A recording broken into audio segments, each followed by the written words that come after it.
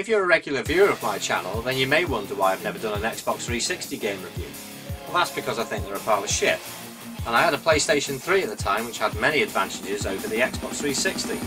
But there were a few games that were on 360 that were pretty good and exclusive to that system. Like this one, the Capcom Digital Collection.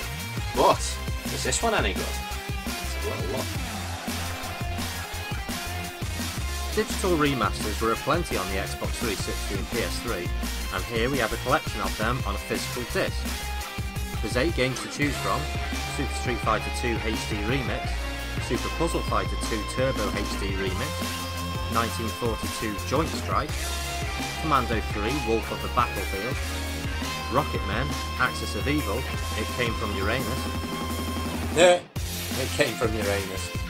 I bet that's a pile of shit. Flock, Final Fight Double Impact, and Bionic Commando 2 Rearmed. What do these games have that's better than the originals? Well, let's have a little look. Super Street Fighter 2 is first on the list. Now this game had a massive graphical makeover. Everything here has been drawn from scratch. The graphics look more like an anime film, with vibrant colours and stunning stages. Everything else remains the same, from the character roster, which has all the Super Street Fighter characters, and all the controls and special moves are the same. The music has been re-recorded to sound even better than the original. Playing this version is a treat. It plays absolutely perfect, and although I love the originals, I'd have no issue playing this one as much as the old ones. There are 2 modes to choose between, Remix and Arcade, but the only difference I saw between them is the difficulty. Now you can choose your difficulty setting before you start, but with the arcade setting I immediately noticed that even on easy I got my ass handed to me. Definitely sticking to the remix version for this game.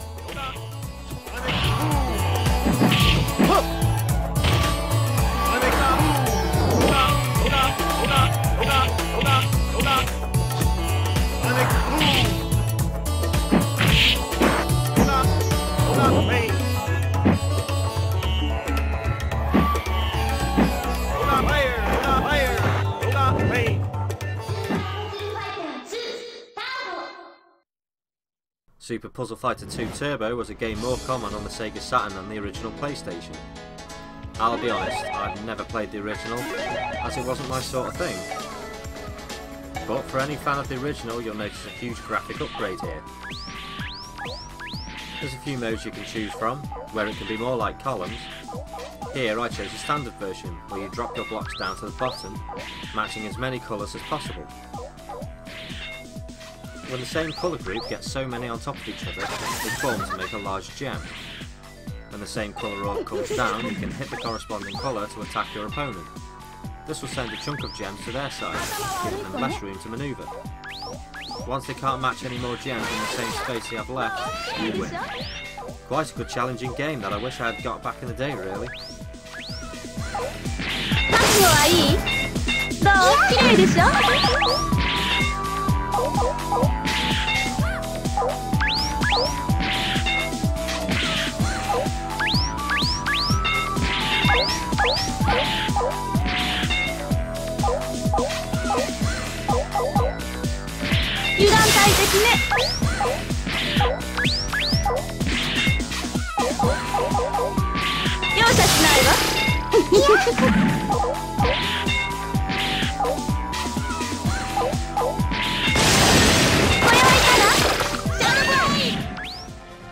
"1942 Joint Strike" is a remake of the classic arcade game of the same name. You pilot an aircraft up a vertically scrolling screen. Shoot everything in sight whilst trying to avoid their gunfire. The graphics and sound are amazing on this game, although I'm really bad at playing this type of game as I focus more on the enemies than the bullets coming towards me. If you're a fan of the 19XX series, then this should appeal to you. It combines all elements from 1941, 42 and 43 to make it the ultimate version. This includes a health meter, ranking up and enemies on the ground. It's a tricky game as it goes on, but I'd still play this one again.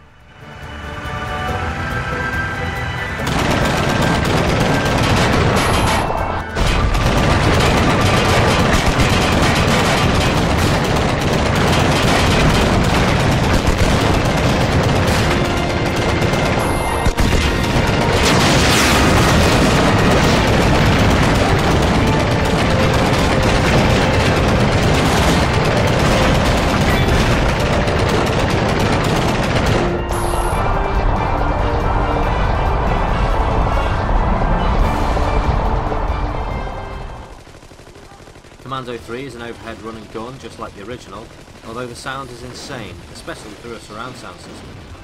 There's not much difference. You can use the right stick to shoot in the direction you push. Grenades can be thrown and special attack will cause huge destruction.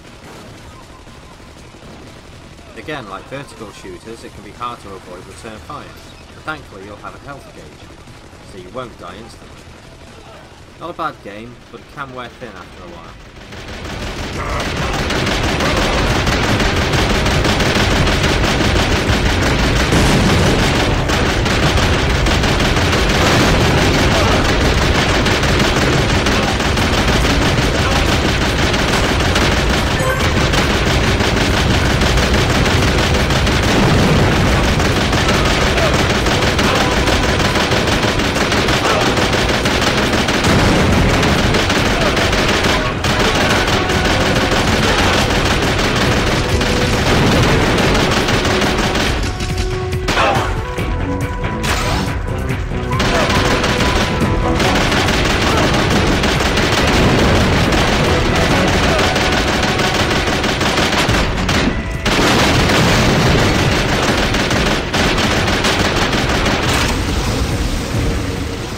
Rocketmen is pretty much the same as Commando, but with a space theme and some story I really had no interest in. Graphically it looks nice and the gameplay controls are that of Commando game in this. You complete objectives in each mission, like here was to deactivate mines. The weapons are quite creative with saw blades and lasers. Again, this was something that I got bored of quickly. It's down to the quantities of enemies that appear, and all shoot at the same time. I can't be arsed with that shit. For people who like that sort of thing, this will be a good game to try out. Not for me though.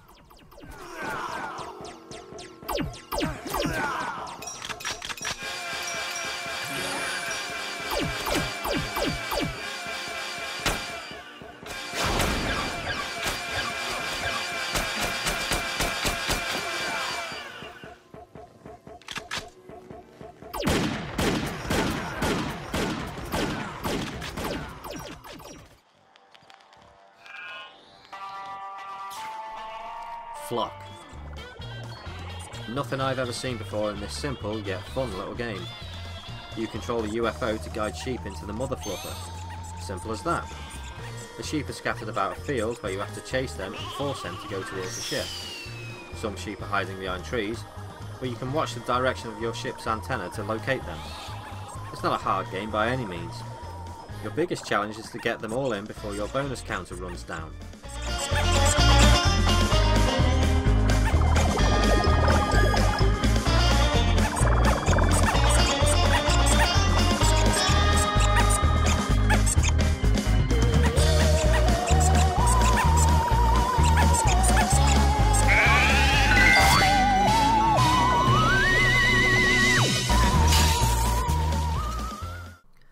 Final Fight Double Impact hasn't had a great deal done to this. I bought this one on the PS3, which also came with Magic Sword. You play the arcade game as normal, but you have achievements to get. Also, the visuals can be changed, from screen sizes to screen appearance, like smooth or original. The music has been changed too. It's still the same as the original, but more easy on the ears. It's still hard as bollocks though.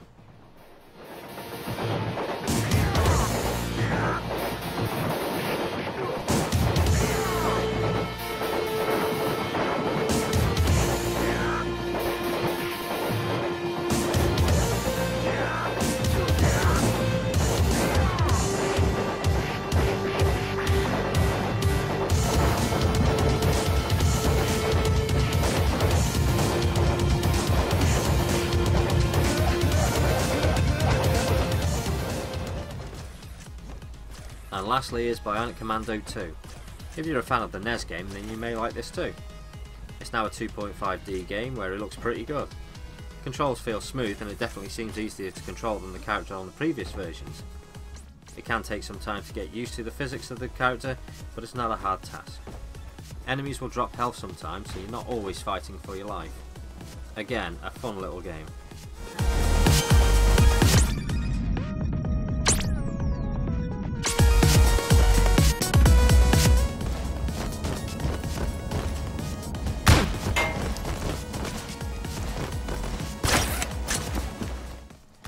Overall, this is a good compilation of games with a nice variety of genres. The work done to these games are very good and don't really spoil the look of them. It's a recommended game to have, as with these games being digital downloads, there's always that chance you could lose them with the console one day, whether something unfortunate happens to your account or you forget your password. I believe that physical media is always the best, plus they look nice on the shelf.